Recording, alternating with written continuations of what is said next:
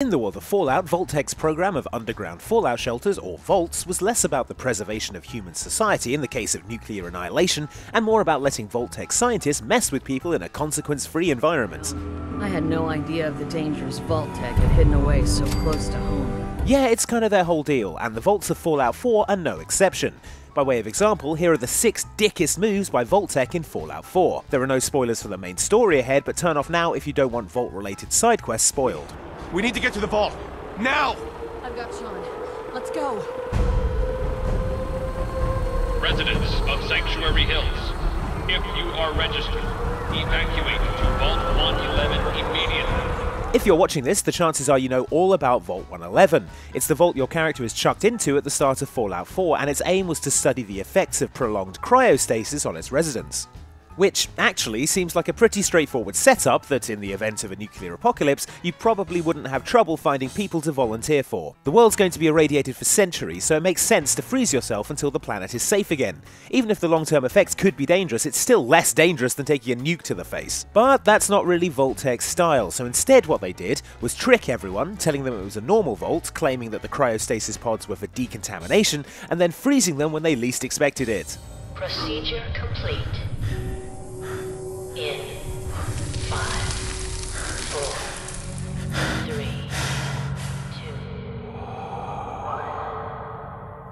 1. Maybe they just wanted the residents to all have hilarious, surprised faces to give the caretakers something to look at when they clean the observation panels.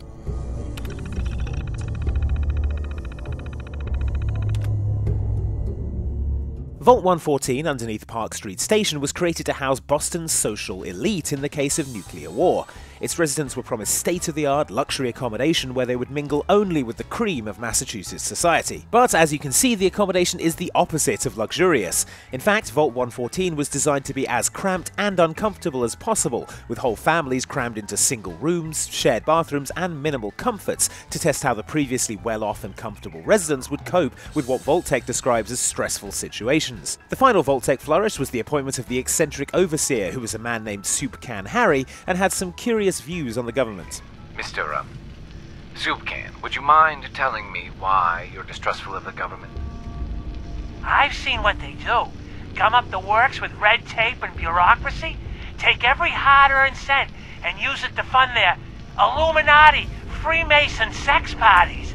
Yes, put him in charge. Also, Vault-Tec staff was specifically told not to undermine his authority just because it would be extra funny, I guess. I ain't wearing no goddamn tie. Or pants. Sadly, we don't know how the reign of Soup Can Harry would have panned out because Vault 114 was unfinished and we don't know if any residents actually made it inside or not. Still, he seemed to have a knack for survival, so he probably did okay. I seen the back of them Abraxo boxes. Not for consumption? Don't you tell me what to do. I'll eat what I want.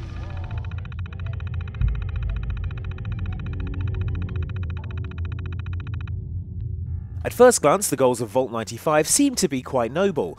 The idea was to help rehabilitate drug addicts. Locked in the vault, away from chems, and participating in group therapy in a controlled environment, Vault residents stand the best chance of kicking their habit for good. And even if they can't do it on their own, the vault comes equipped with a detox chamber that'll do it for them. Maybe just put them all in there to begin with. So yeah, is this finally a bit of philanthropy from Vault-Tec? Are they helping some sick people with their problems? This is Vault-Tec, so obviously not. One of the residents of the vault was actually a Vault-Tec sleeper agent who, after 5 years had passed, would open up a secret storeroom fully stocked with chems for the other residents to discover. He was then to document his findings, although the fact that there's only one entry in his diary, and the fact that everyone is dead in a big pile of drugs, kinda shows you how that one turned out. Gwen McNamara, Overseer. Welcome to Vault 81. We've never encountered a fellow Vault dweller. Vault 81 was designed to allow scientists the opportunity to develop a universal cure for all diseases. Naturally, Vault-Tec wanted to do this in as dickish a way as possible, so they built 2 Vault 81s, one for scientists, one for regular people that the scientists could infect with diseases and watch 24/7 through two-way mirrors. Oh, real nice, Holt. Make this about you. Don't you think about anyone other than yourself? Luckily for the residents of Vault 81, their overseer wasn't what you'd call Vault-Tec material, in that she had a conscience. When the vault was due to be sealed, she sabotaged the phone list so that hardly any of the scientists made it to the vault before it closed, and the 3 who did make it in were cut off from the residents and trapped for good on the science side of the divide. So Vault 81 turned out pretty well in the end, no thanks to Vault-Tec. Unless you're one of the scientists, I guess, although they even created a cool French doctor robot over there, and she finally succeeded in creating the universal cure they were after. So mission accomplished. Hooray for Vault-Tec, right? Makeshift scientist graves?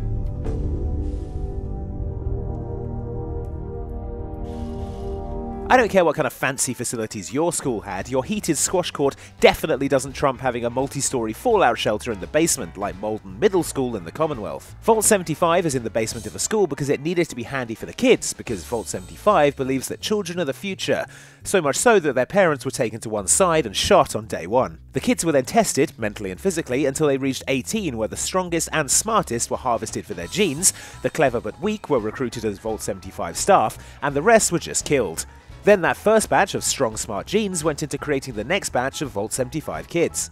Amazingly, no one at Vault-Tec noticed the inherent problem in making all your staff weaklings and training the kids from birth to be able to overpower them. They even gave them a combat training environment and weapons, although I've seen their results, they're not so hot. In your face, super kids! Anyway, it should come as no surprise that there was an uprising and the Vault 75 kids overthrew the staff and made their escape. If only we knew who had organised it all. Wait, it couldn't be. Gary!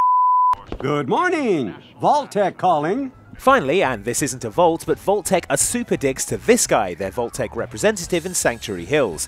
You'd think, after all his tireless work doorstepping families to try and get them to sign up for a spot in Vault 111, he'd get a place himself. It's not even one of the overtly murdery vaults, that's gotta count as a company perk. But no, he's not on the list, so Vault-Tec are happy to let their rep perish in the flames of nuclear annihilation. That's absurd!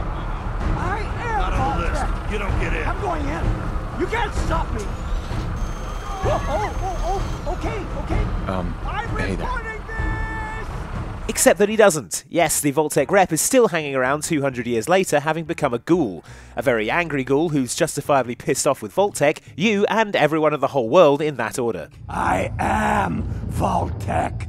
Then you got everything you deserve, buddy. Oh, that's rich.